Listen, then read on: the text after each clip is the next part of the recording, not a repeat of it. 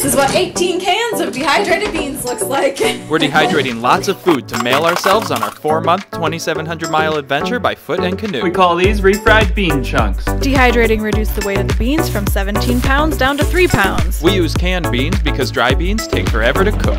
After a quick rinse, we spread the beans out flat on dehydrator trays. Beans will be our primary protein source on the trail, so 18 cans is just a start. Now the beans go in the dehydrator for about 8 hours. After running the dehydrator overnight,